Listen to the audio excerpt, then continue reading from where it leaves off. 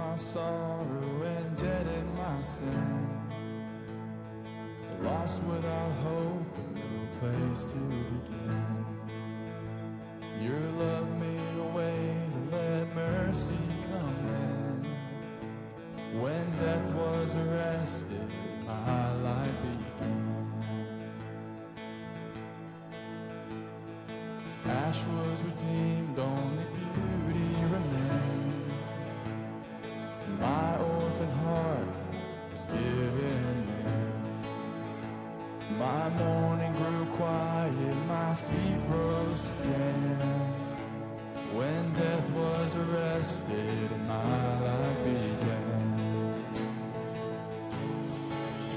Oh, your grace, so free, washes over me. You have made me new, now life begins with you. It's your endless love pouring down on us. You have made us new, now life begins with you. Peace from my chains, I'm a prisoner no more. In shame was a ransom, faithfully bore. He canceled my debt and he called me his friend. When death was arrested and my life began. Oh, your grace so free washes over me. You have made it new, now life begins with you. It's your endless love pouring down on us. You have made us new, now life begins with you.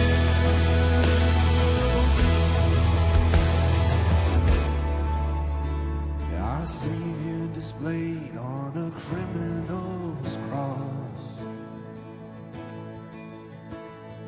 Darkness rejoices, oh, heaven had lost. But then Jesus arose with our freedom in hand. That's when death was arrested and my life began. Oh, your grace so free washes over me.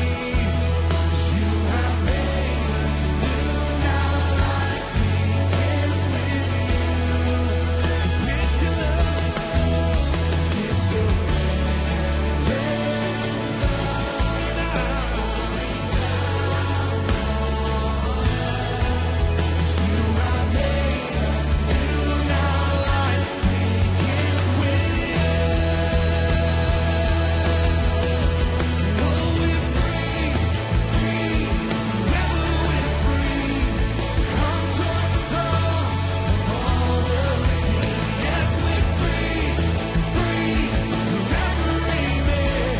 When death was arrested and my life began. Oh, we're free, free, forever we're free. Come join us all, all the redeemed. Yes, we're free, free, forever amen. When death was arrested and my life began. When death was arrested and my life began. When death was arrested and my life began.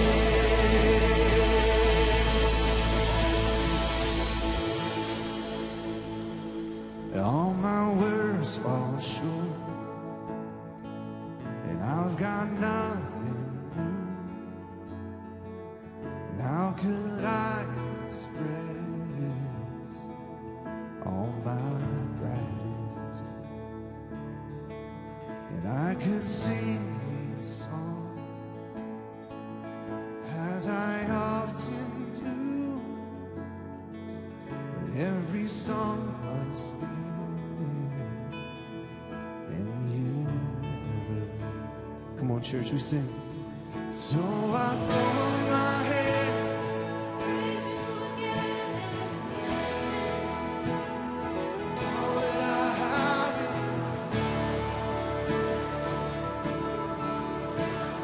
hallelujah. And I know it's not much, but I'm nothing else before you, except for a heart singing.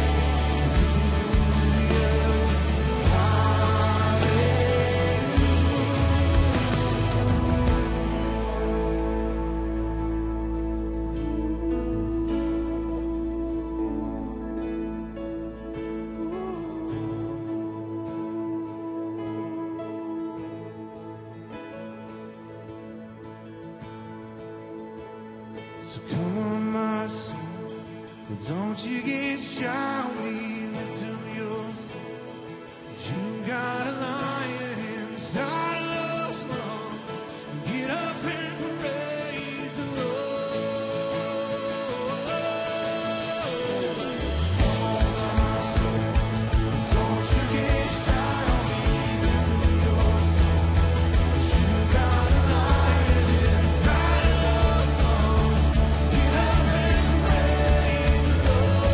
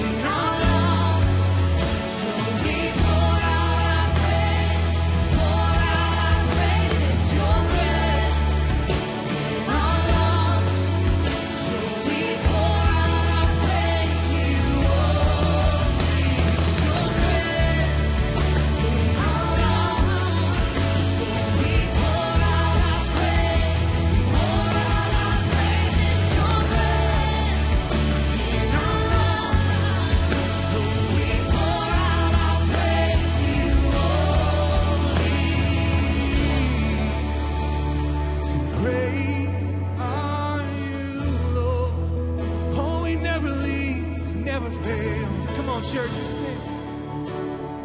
Great are you, Lord. This is the most important thing that can come out of your mouth today. We sing this together. Great are you, Lord.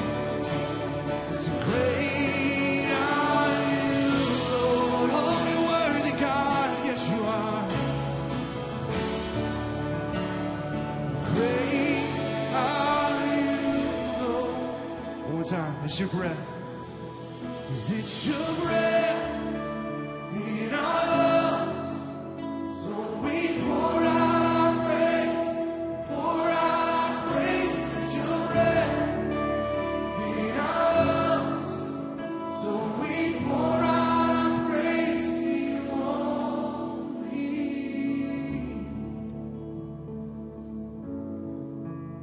Great are you, Lord. Oh, we sing how great.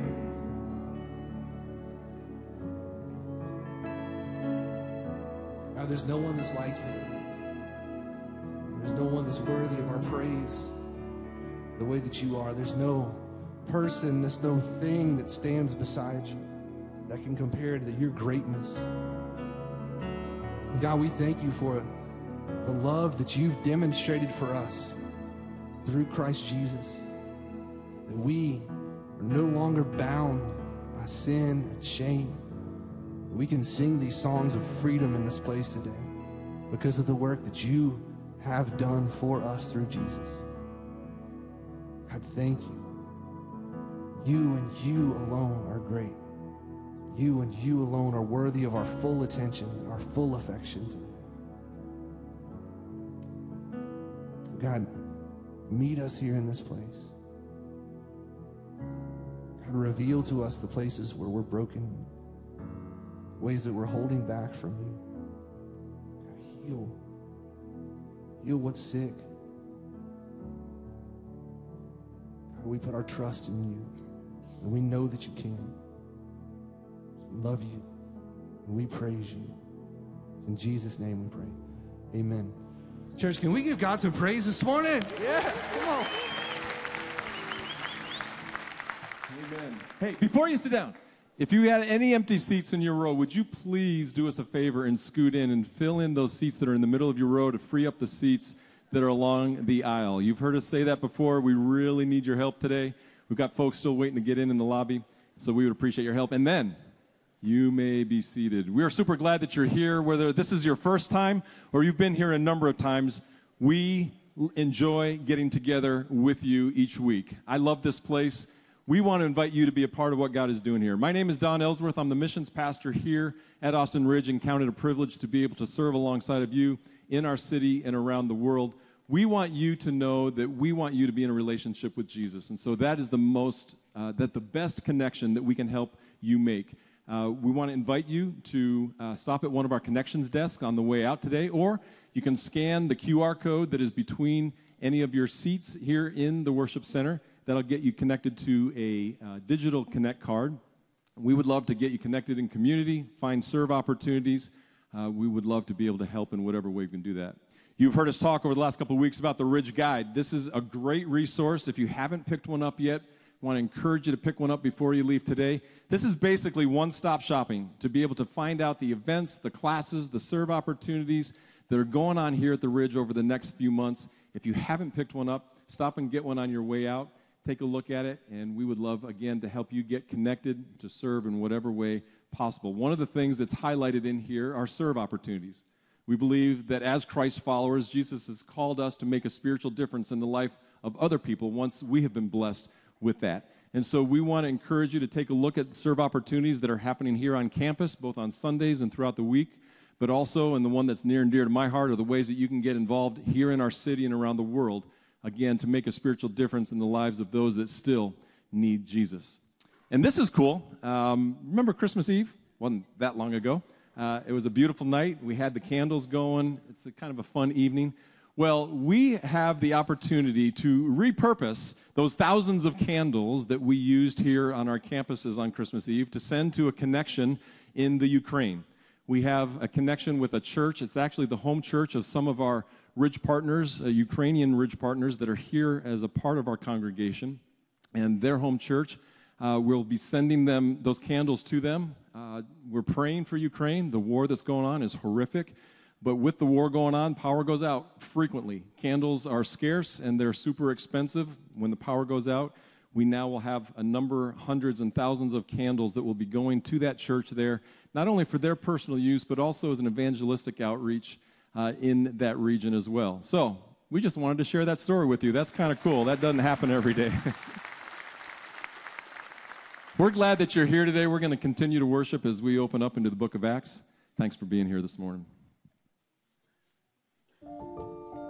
Westlake Bible Church, now Austin Ridge Bible Church. The first Sunday was about 75 people.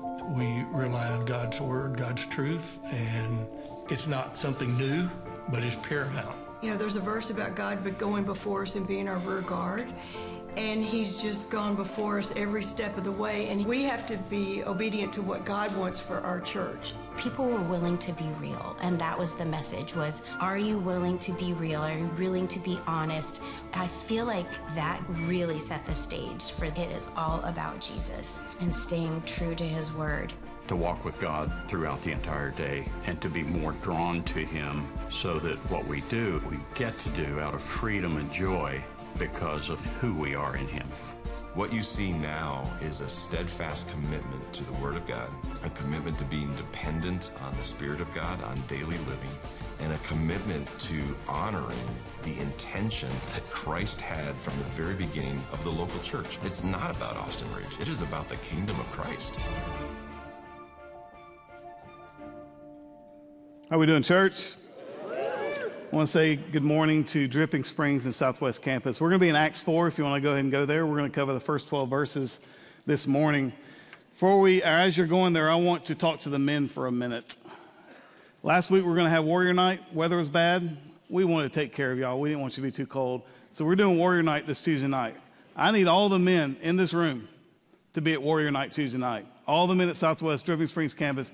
I want you to come to Warrior Night. I've got a talk I'm putting together.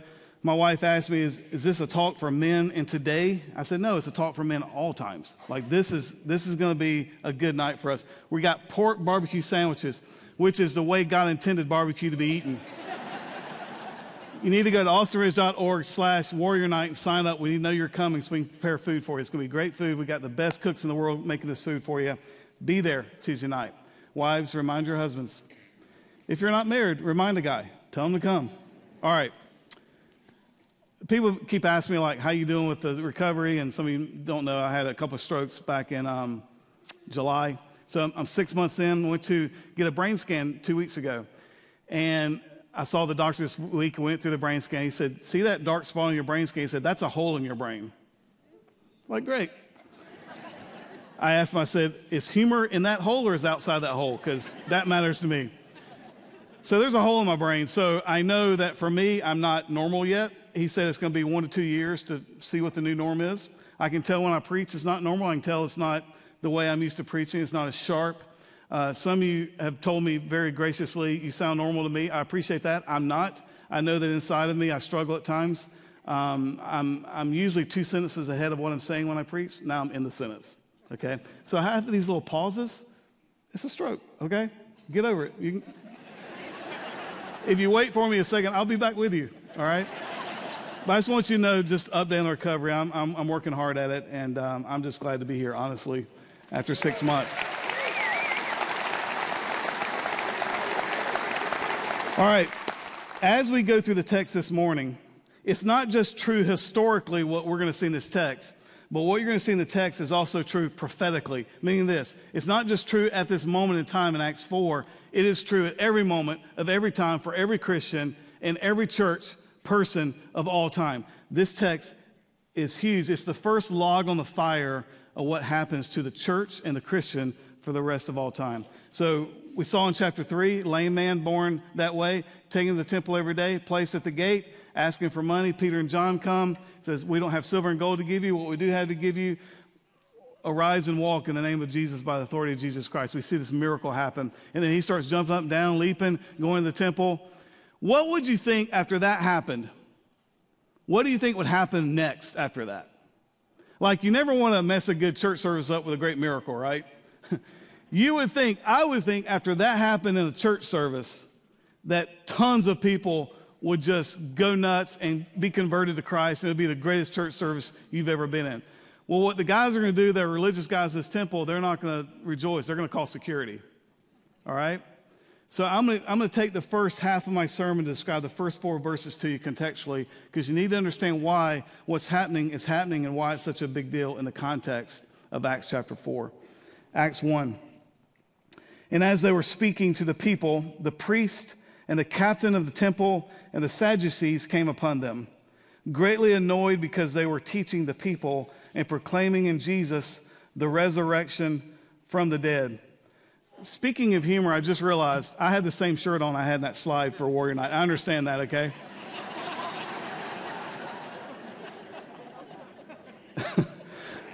Before I can go on, I just need to clarify that. I will not wear this shirt Thursday night or Tuesday night. Okay, we're good. Let me read that again. I'm sorry. And as they were speaking to the people, the priests and the captain of the temple and the Sadducees came upon them, greatly annoyed because they were teaching the people and proclaiming in Jesus the resurrection from the dead. Why is this such a big deal? The captain of the temple, think of him as like the head of security over the temple. I realize we have security officers here at the Ridge. Sometimes I get asked, why do you have security officers at the Ridge? Have you gotten death threats? Well, no. But it's not just to protect me. We have security here at the Ridge because the world is fallen. We live in a fallen world. And we have security here at the Ridge, not just for me, to protect you as well. We have a lot of children on these campuses. We have a lot of people that we take care of. So they are here to help protect and make sure everything goes smoothly as well. So the captain of the temple was kind of the head of security. He would have 150 soldiers under his deployment at the temple that stayed there during any services that were going on. And these men were not just protecting the treasuries of the temple, but they were also given charge of watching. Remember I said if you were a Gentile man, you could not go past the wall where the Gentile women were, or where the Jewish women or the Jewish women were. If you were to cross that barrier, those security officers had given approval by Rome to literally kill you if you cross that barrier. We don't have any barriers like that on this campus, just so you know, so you don't have to worry about that. So these men were there, and this captain of the temple was in charge. And then it says the Sadducees. The Sadducees are the ones that call security on Peter and John in this situation. And I'm going to spend the next few minutes telling you why they had to shut this down. So in Israel, you have what is called a priestly line. Back from Exodus, Aaron with Moses. He was the priest when Moses went up on the mount to get the 10 Commandments, came back, and they're having a party around the fire. And Aaron's the one who said, I don't know what happened. We threw this gold in, this golden calf popped out, and we started having a party, and I couldn't stop the crowds. Not a great prophet, or not a great priest at that moment. So Aaron, if you trace Aaron, the Aaronic priest line, all the way to 1 Samuel. Right before the book of 1 Samuel, you had the book of Judges. Judges were men and women who were set up by God in places of authority to either lead in a certain way or militaristically to protect Israel as a nation, okay? So right after the Judges, you have Samuel. Samuel technically is the last judge in your Bible, but he's also the first priest in your Bible that we're going to see as also a prophet. Now, a priest is someone who stands between the people and between God. A priest takes the sacrifices and takes the sacrifice on the altar, and so the sins of the people are forgiven. They stand between the wrath of God, technically, and the justice of God and the people's sin. Does that make sense? A prophet is someone who says, thus saith the Lord. Samuel is a prophet, although he's going to be raised to be a priest at the same time. So he actually serves both roles of both prophet, thus saith the Lord, and priest, I stand between God and the people. Next, you're going to have another person named Saul, who's a king. A king is someone who stands over the people and represents the people to God. And that's why it's important throughout your Bible, you see, as the king goes, so go the people. Also in our nation, as the leaders go, sometimes so go the people in the nation as well. But in your Bible, you never have anywhere you have a priest, prophet, and king. You never have one person serving all three offices until you get to Jesus Christ himself. Now, David was a prophet at times and a priest, and he was also a king at times. But then David also had some sin in his life that discounted him from those three offices eventually by the end of his life. So Jesus Christ is the perfect priest, prophet, and king. So when you get to the end of your Old Testament, Malachi, beginning of your New Testament is Matthew. Between Malachi and Matthew, you have 400 years. We call them the silent years theologically. It's where God did not send a prophet for 400 years. No one said, thus saith the Lord, for 400 years. It's as if God Just says, I'm not talking anymore till you guys get your act together. And then when Matthew opens up, you have John the Baptist, behold, Jesus, the Lamb of God who takes away the sins of the world. For the first time ever, he baptizes Jesus, and then he raises him up. And for the first time in 400 years, you hear the voice of God.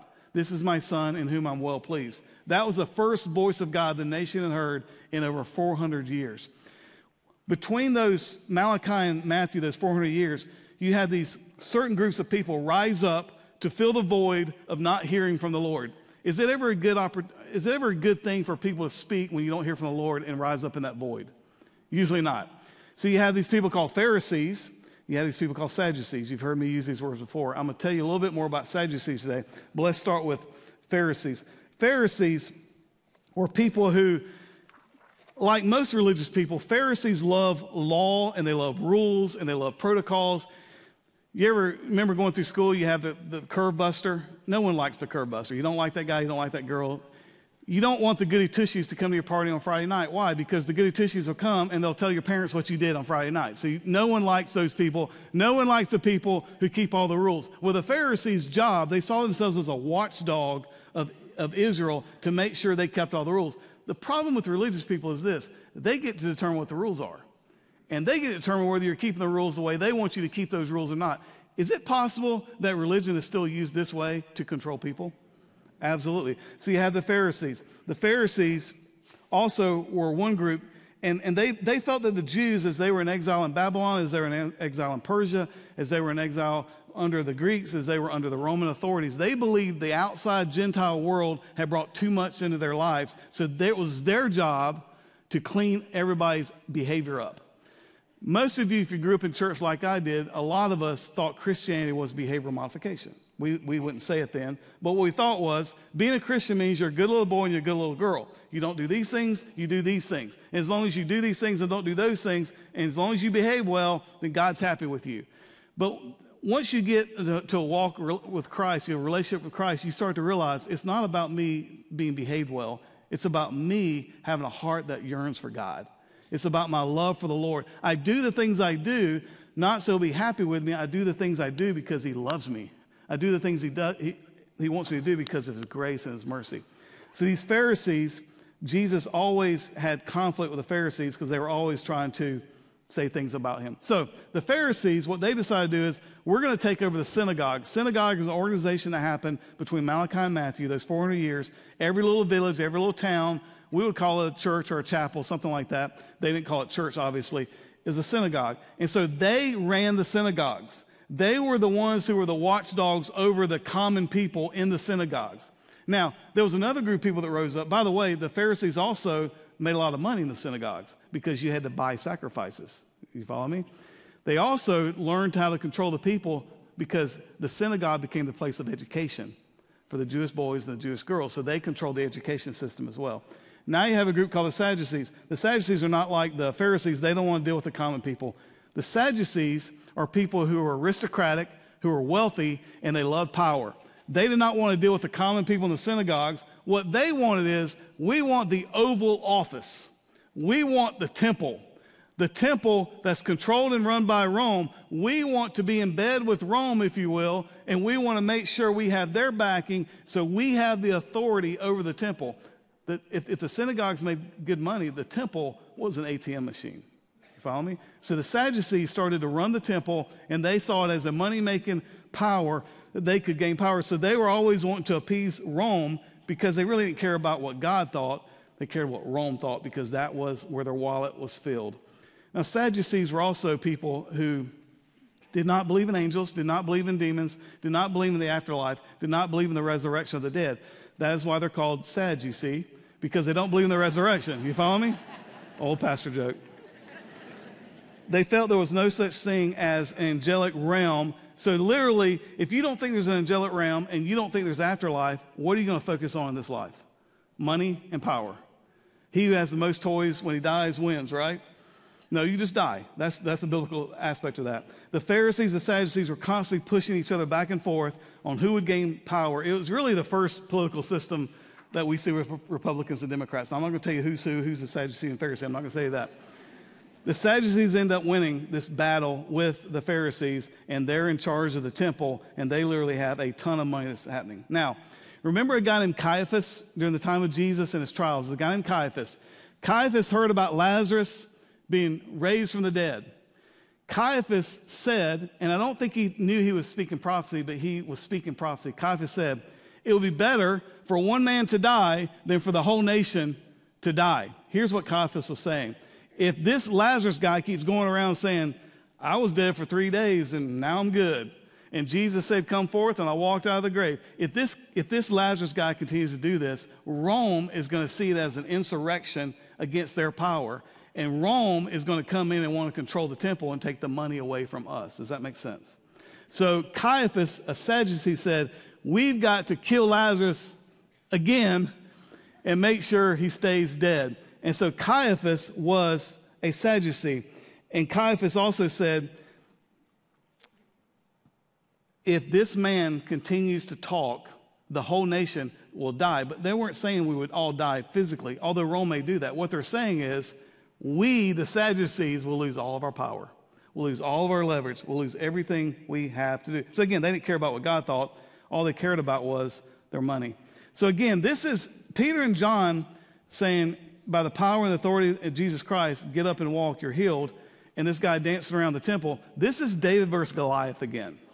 All right? So Peter and John is David in the story, and you got Goliath. You basically got the whole Roman Empire that they've got to take a stand against in the context of this story. Are you following me? That was a lot of stuff, right? Look at verse 3. And they arrested them and put them in custody until the next day, for it was already evening. The reason they put them in custody the next day was because it was illegal to have a trial at night, and you had to wait till the morning. Although 2 months earlier, in the same building with these same men, they had no problem doing an illegal trial with Jesus all through the night. But many of those who had heard the word believed, and the number of the men came to about 5,000. That's one of my favorite verses in the entire Bible. It takes such pressure off me as a pastor. I can't mess this up. Now, I can do something stupid and mess up my testimony, but I can't mess up the power of the gospel message. I just need to tell what the Bible says. That's why when pastors try to get cute and just try to think about all their opinions, just teach the Bible. Just teach the Bible word by word, verse by verse, book by book, and God does what he does. This is what the word does, because the gospel cannot be stopped. So they arrest these two men. Now imagine Peter and John are sitting in prison that night thinking, this is a little deja vu. 2 months earlier, Jesus is in the same prison by the same guards for the same charge of what authority do you do this by, awaiting the trial in the night. They're thinking, we have now taken the place of Jesus as we sit in this prison floor. What's also interesting too is I was reading about this corporate general said this, and I heard him in a talk, and I went and did some research on it. I think he's right. He said, historically speaking, if an insurrection or rebellion or a pushback happens well in culture, it's always been by at least 5,000 men. I thought, that's interesting. So sure enough, I went back and studied some insurrections, some revolts, and it always had at least 5,000 men. Peter and John, follow me here. Peter and John go to bed. The church is 3,120 people. They wake up as 8,120 people. 5,000 men get converted while these men get their 8 hours of sleep. What's amazing is the Sadducees are going, there's 5,000 new Christians. Now, the word Christian literally means little Christ. It doesn't mean you have like a Napoleon complex, you're walking around saying, I'm God in the flesh. Little Christ means I'm a follower of Christ. When you look at me, you see Jesus. That's what a Christian is. Watch me. Watch what I do. So now they wake up and they got 5,000 little Jesuses running around. And you got this man still leaping in the temple because he's still excited about being healed and he hasn't even gone home yet. And now you got Peter and John who just spent the night in the jail, and they've been accused by what authority? And you're going to see that as I unfold the rest of this text. Look at verse 5. On the next day, the rulers and elders and scribes gathered together in Jerusalem. When Annas, the high priest, and Caiaphas and John and Alexander, all Sadducees, and all who were of the high priestly family, and when they had set them in the midst, they inquired, by what power or by what name did you do this? The greatest revivals in America right now in this country are happening in prisons. Statistically speaking, the greatest revivals in America right now are happening in prisons. We have a lot of our volunteers at the Riz. We do a lot of prison ministry. We go, we speak, we love, we listen, we counsel, we teach the Bible, we have Bible studies. I've spoken at some of the area prisons where you literally, as I'm teaching, I got so convicted of thinking, you in these walls behind these bars have so much more freedom than so many people out there who claim to know Jesus, and they are completely slaves to everything else. You guys are the ones that have the freedom behind these bars. Matter of fact, if you look at the last 19 centuries of the world's history, there have been more Christians arrested for their faith than all the other centuries, the 19th centuries leading up, the 20th century, more people arrested in the 20th century than all 19 centuries combined worldwide. Coincidentally, I don't think God's putting people in prison just because the bad is winning. I believe he's allowing people to go to prison because that's where revival is happening. One pastor said it like this: if you throw a man on his back, all he can do is look up and see God. I thought, that's pretty true. So these two men, they thought, well, we'll just shut them up, we'll arrest them. And you're going to see all through Acts, well, now we'll just beat them. We'll beat them, they'll shut up. Now we'll threaten to kill them, they'll shut up. Now we'll try to stone them, they'll shut up. You can't stop the gospel, folks. Peter and John have now traded places with Jesus. Jesus said, as the Father sent me, so I send you. If they call the head of the household Beelzebub, how much more the members of his house? They hated me, they'll hate you too. The disciple is not greater than his teacher. And so here we are. The first time in your Bible, you see Christians being arrested for speaking truth about the gospel message. Does 5,000 sound familiar to you biblically? 5,000 people were what? Fed. Jesus just did the same miracle again, fed 5,000, fed them spiritually. What he can do physically, he can also do spiritually. No detail is wasted ever in your Bible for what's happening in the text. Peter and John go to sleep. Man can't stop the gospel. Question: did Peter plan on all of this happening when he went to the temple that day? You think this lame guy was kind of, we'll put the lame guy there and we got this thing we'll do, a little trick, and you get up and walk and you're feeling good enough to do that today, right? No. All Peter was doing is all you and I have to do. He was being faithful where he's planted. Peter was praying, reading his Bible, taking opportunities when the gospel opportunity came to speak and open his mouth. He was having meals with brothers and sisters in Christ. He was going to the temple where the saints gather. He was just going and being faithful every place that God put him to do it. Making sure that our actions should validate the words we're going to use, though, is the trick, isn't it? You ever heard someone say that you're writing checks your body can't cash? I think a lot of times people hear Christians talk about their faith and they're like, why should I care what you say about your faith? You're as bitter as I am. You won't forgive just like I have a problem for not forgiving someone. Your relationships are just as jacked up as mine are. You talk about our boss just the way I talk about my boss. You do the same things on the weekends that I do on the weekends. And I think the world wants to see actions before they hear words, and they hate hearing words without seeing actions. Does that make sense? We call it a hypocrite. Number one reason when you talk to people, why don't you go to church anymore? Well, too many hypocrites. Church full of hypocrites. As I always say, great, come on, we got room for one more. Folks, we are all hypocrites. I judge other people by a level and expectation I myself don't even meet in my own life at times. Hypocrite. I will look at people and judge them for something, and I'll go do the same thing that doesn't bother me, but bothers me when they do it. Hypocrite. We're all hypocrites to some point. What's amazing about this is the Sadducees, do not ask them, can you defend the teaching of what you gave in your sermon? Can you show us in the Bible why you're teaching what you're teaching? No. What's the question they ask? By what authority do you do this? You see, religious, legalistic people always talk about authority. Always talk about protocols and procedures and rules because that's the control mechanism to control people. So what they want to know is, by what authority do you do this? Now, if I'm Peter, I might would just point at the guy jumping up and down. That's the authority. Like, I don't know, this guy was lame, now he's not. Can you imagine them being upset because a lame man is now jumping up and down the temple? Yes. When it's not about God, it's about money, it's about power, it's about influence, it's about all the things that the Sadducees loved.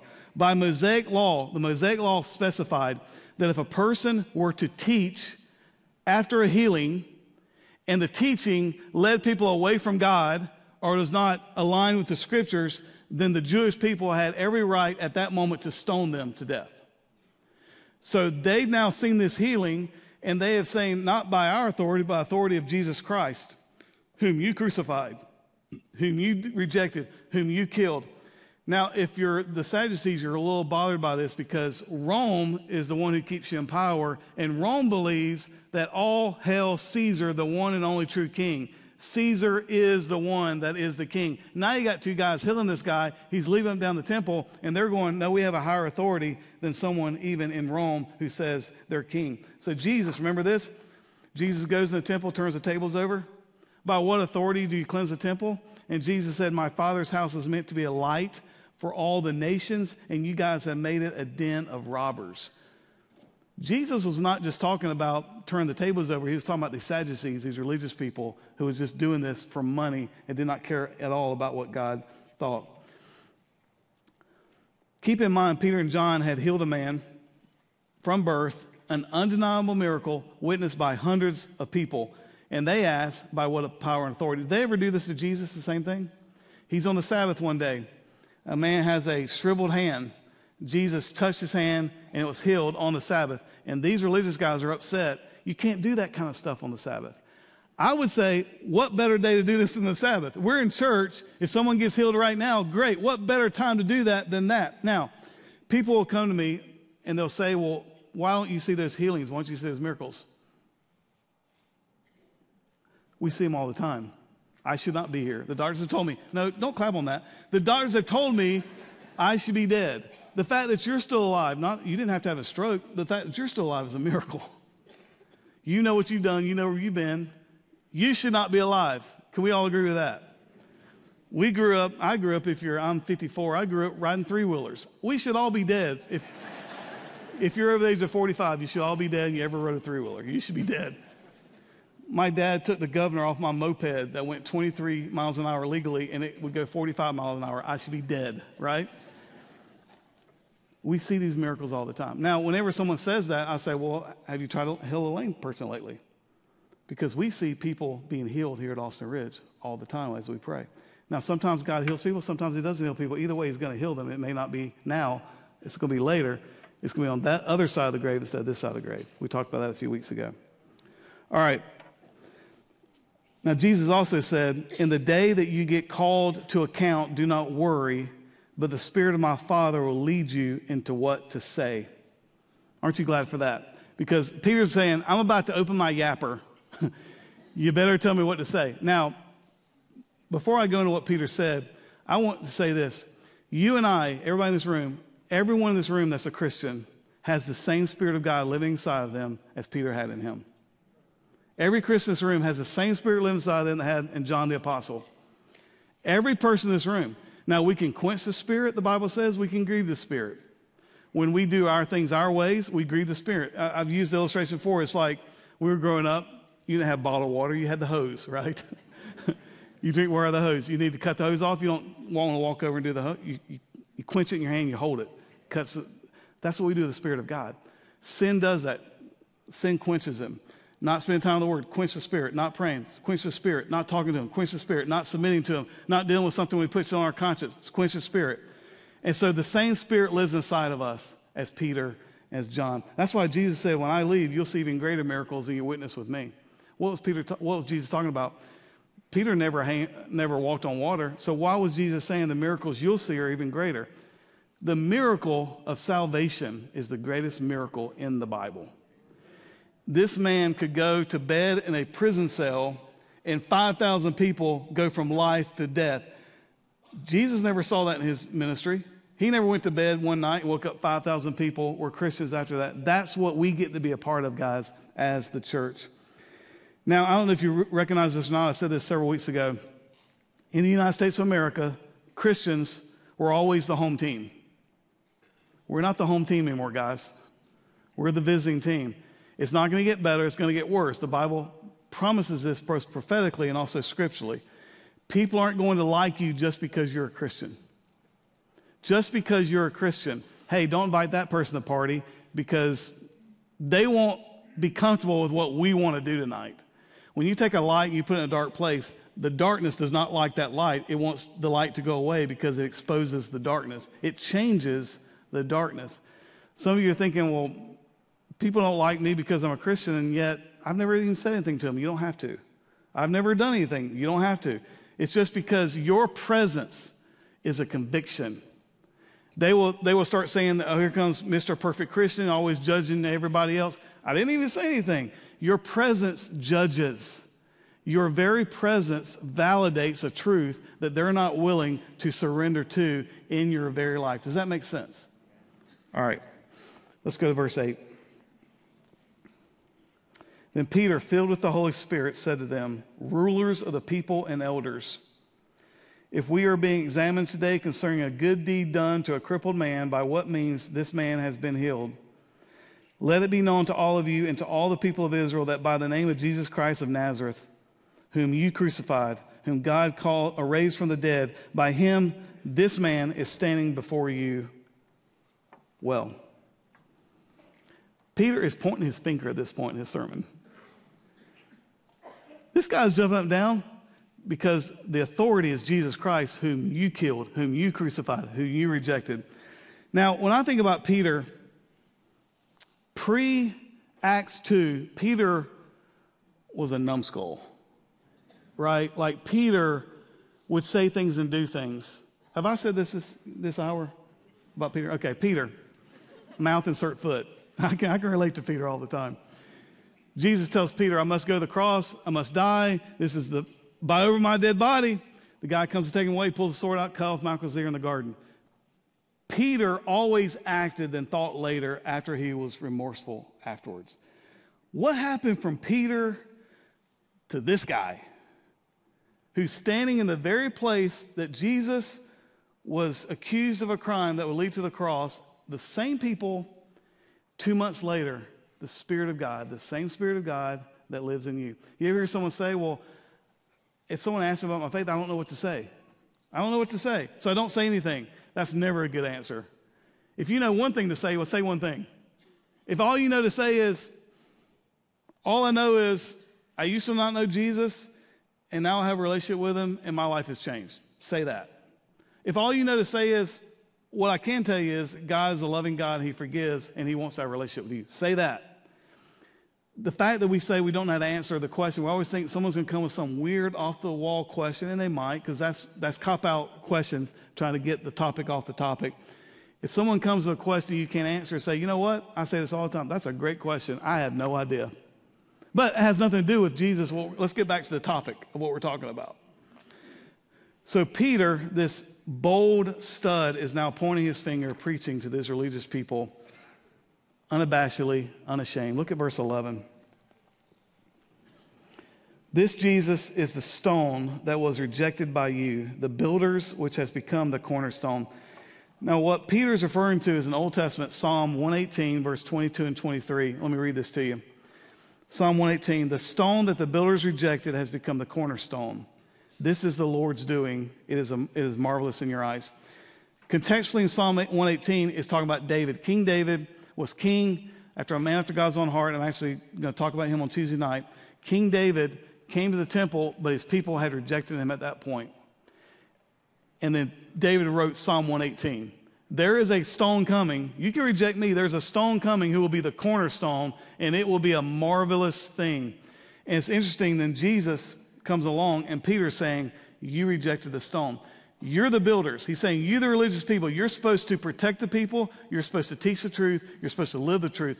Your whole life is given to what the Bible has to say, and you have not done it. You think that's possible with pastors today? Sometimes people say, you know, I'd love to be a pastor. I get that every once in a while. I'm like, no, you don't. The Bible talks about in the New Testament, at Judgment Day, there's a stricter judgment on me that's going to be on you. I don't like that verse. I've never put that verse in a frame. It's nowhere in my house. Do you want to stand in my line? Probably not. But you know, I still don't worry about that, because I'll tell you why. As long as I just do what God tells me to do, I don't have to worry about anything else. As long as I preach what God tells me to preach, I don't have to worry about anything else. That's why we no longer fear men, Paul says. If we did, we would no longer be bondservants to Christ Jesus. We would be bondservants to people instead. And the thing about people, here's what I learned about people, you can't ever please them. There's always something else that's wrong. Peter said this, on this rock, Jesus asked Peter, the people are saying this, the people are saying this, Peter, who you say? I say you're the Son of the living God. Jesus says, on that rock, on that truth, Peter, that you just said, that's the statement, that's the confession, I'm going to build my church. And what Peter's also saying here is, not only did you guys reject the stone, but the church is the rock, the cornerstone is Jesus, that he's building his New Testament church now, and you guys are missing it. And that jumping up and down pogo stick guy, he understands more than you do the religious leaders of the entire nation. God the Father has raised this Jesus to become the cornerstone of a brand new building. That building is the church. Is the church perfect? I wouldn't ask this question ever, but I say, how many of you, don't do it, how many of you raise your hands if you've ever been hurt by church? There'll be a ton of hands in this room go up. We hear it all the time in our membership process. Well, I have church hurt. That's the phrase used. I have church hurt. I have church hurt. Can I just explain something to you? You don't have church hurt. You have people hurt. The bride of Christ is perfect. People mess the bride of Christ up. People taint the work of the church. People get on their own agendas. People get off target. People start to preach opinions instead of truth from the Word of God. We have people hurt. And we're going to have people hurt till Jesus comes back. Praise the Lord that one day there'll be no more people that hurt us, right? All right, let's see the end at verse 12. And there is salvation in no one else. I'm going to say that again. There is salvation in no one else. For there is no other name under heaven given among men by which we must be saved. Is that opinion or is that biblical fact? Biblical fact. Now, a lot of people say, what about the 5 pillars of Islam? There is one name, there is one path to the Lord. It's not the 5 pillars of Islam. What about the 8-fold path of Buddhism? What about the meditations of Hinduism? What about the good works of Jehovah's Witness and reading the Watchtower? What about the good works of Mormonism? What about the ism-asm? Any other ism-asm spasm you want to put into the category? This is where we will get hated in our world. There is one way to heaven. His name is Jesus Christ. The one name by which heaven has proclaimed all must be saved. Pastor, that's exclusive. It is exclusive. Pastor, that's inclusive. It is inclusive. Pastor, that's not tolerant. It's not tolerant. Truth never is any of those things.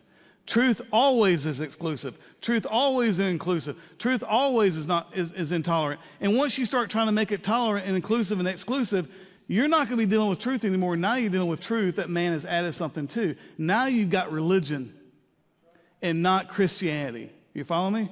So when people say to me, are you religious? I'm not religious. I can't stand religion. I would rather be on the golf course or the lake on Sundays if it's up to me. If this is not the Word of God and Jesus is not who he said he is, why am I going to come hear someone like me talk for 40 minutes? Why would I want to do that? This is weird. It's weird that y'all come and talk, and it's not a dialogue, it's a monologue. It's just odd, isn't it? But there is something supernatural that's happened to us, hasn't it? There is something that has changed us from the inside out. There's someone that has changed us from the inside out. And it's by his authority that we do what we do. By his authority, we live. Jesus is the only way of salvation. The Bible is clear. What happens to the lame man also needs to happen to you and I. We need to get up and we need to walk. We need to quit blaming others. We need to quit being the victim. We need to quit blaming our upbringing. We need to quit blaming our parents. We need to quit blaming friends. We need to get up and walk because the Spirit of God lives inside of us. What's going to happen to Peter? You got to come back next week. But what happens to Peter is going to happen to us as well, and it always happens to Christians who follow the Lord.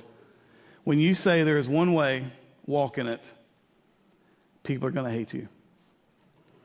I'm more fearful, though, of not saying it than fearful of repercussions of saying it. Pastor, why do you think you're the only one that knows the truth and everybody else is wrong? I don't think I'm the only one that knows the truth and everybody else is wrong. I just know the truth. And you can put any words around that you want to put, but Jesus says, I am the way, the truth, and the life. Now, if he walks on water, you might want to take notes and follow him. That's pretty amazing. If he heals a dead man to walk, you may want to follow him. If he walks on water, if he heals a leper, you may want to follow him. If he doesn't, he's just another religious lunatic. but we have over 35 verified, geographically historical eyewitness accounts of miracles of Christ. The miracles were not to be a trick for people to believe in Jesus. The miracles are done to confirm so Jesus could preach and what he preached. Same thing for us. The way we live is validated. What we say is validated by how we live. So here's my prayer for us this week. We live better this week than we did last week. I talked to my daughter Lydia this past week. She's in her first tax season, accounting, year one student. I said, Lydia, what are your hours starting January 2nd? 9 to 11 p.m. Monday through Friday. 9 a.m. to 11 p.m. Monday through Friday. 8 hours on Saturday, 2 hours on Sunday. I am so happy for Lydia. I'm glad they're working her to the bone. Work that girl. She got a free ride for 23 years. You need to work her. So Lydia and I were talking about this. She said, Dad, she'd been at the company just, I think, 2 weeks. She was having lunch with, they call year one, her year ones, because that's where you start life, right? Year one, level one, that's it. So with the level ones having lunch, she said, Dad, I couldn't believe how bad they were talking about our bosses. They were just ripping our bosses. She said, Dad, it just bothered me. Why would they do that? I said, Lydia, your bosses have forgotten more accounting than you ever learned at McLean's business school at the University of Texas. She said, Dad, it hit me that my bosses have kids my age. They probably know more than I do. Ding, ding, ding, ding, ding, ding, ding, ding, ding, ding, ding, ding. Why am I telling you this? Here's the confidence you can have this week. If Jesus Christ sits on the throne on the right hand of the Father, some of you have bad bosses. Some of you don't like your bosses. As a Christian, you got to understand there is no authority in heaven or on earth that's been placed where it is unless the sovereign hand of God allowed it to happen for as long as he wants to allow it to happen with the authority that he wants to give that hand. It may not be that you have a bad boss as much as God wants to sanctify you with that bad boss. God wants to use that authority in your life. It could be a spouse, it could be a child, it could be a school teacher, it could be a parent, whatever it is. God does not allow any authority in our lives where he's not working in that authority in our life. And it's never about the authority. It's always about our response to Jesus as our ultimate authority. You see, if you don't like authority, a lot of us don't like authority. If you don't like authority, you don't like the word submission, you're going to have a hard time being a Christian. Because the entire Christian life is about submitting to an ultimate authority. What if I don't like what the authority wants? Who cares?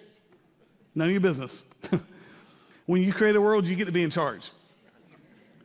And I told Lydia, I said, Lydia, here's what you need to do for 3 years. After 3 years, you can do whatever you want, except come live back at home.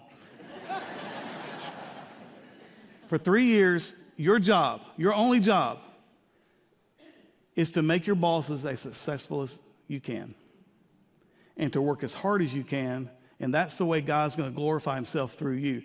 Don't try to evangelize the office this week. No one cares what a 23-year-old thinks, her first year in the accounting firm, about Jesus Christ and the afterlife. You work as hard as you can, and you try to make your bosses succeed, and you trust God and the sovereignty of God in that process, and you watch and see what he does. She called me last week. I don't know how she called me. It was after 11 o'clock. She was after work. She goes, Dad, I went to church this past Sunday, and one of my bosses was at the church I went to, and I just joined that church. I said, aren't you glad you didn't talk bad about that boss? Because now it's at your church. That person may be a Christian, may not be. One day you may get to share with them your testimony. Guys, we're always working toward an opportunity to give someone the reason and the defense for the hope that we have in Jesus Christ. Amen? So let's not blow it this week with our witness. Know that we are little Jesuses, that he's going to spread out all over the city of Austin, and wherever he spreads you to, that's exactly where he wants a Jesus representation in that day, in that moment. Amen? Let me pray. Lord, I'm so grateful that this text is so practical. I'm so grateful that it cares about Tuesday, it cares about bosses, it cares about employees, it cares about what it means to trust you, even when we're having to work under someone that we don't like or we don't agree with, even if they're non-Christian, Father. How much more important it is to be a witness as we work under non-Christians, because we want to have an opportunity to share the reason for our hope. Lord, I'm grateful that you've taken my daughter and put her in a big bad city called Dallas, and you put them under bosses in a corporate world, and I'm glad that she has to struggle through that, and I know that you're just as in control of her life right now as you've ever been, whether she's under my security, but she's always under your security. I pray for anybody in this room today that hasn't seen fit yet to place their faith and trust in Christ, that today would be the day of salvation, and they would trust the King who still reigns, and the King that's going to win this battle with their heart, so they might as well go and submit to him now because he is undefeated. It's in the power of that King, in the name of Jesus Christ, we pray and enter this week. Amen.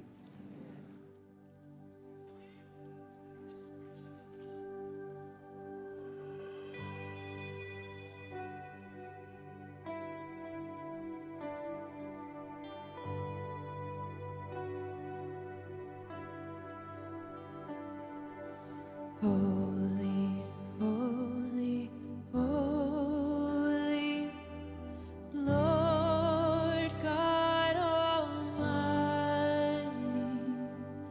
Early in the morning, our song shall rise to thee. Holy, holy, holy, merciful and mighty, God in three persons, blessed Trinity.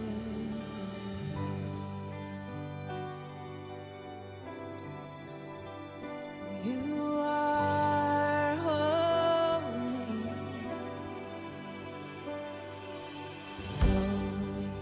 holy, holy, holy. Though the darkness hides thee, though the eye of sinful men thy glory may not see, only thou art holy. There is none beside thee, perfect in power, in love and glory. Sing hallelujah.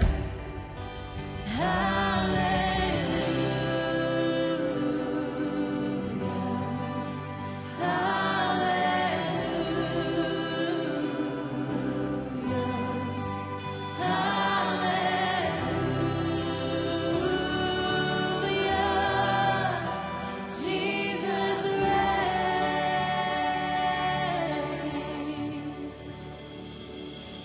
Holy, holy, holy.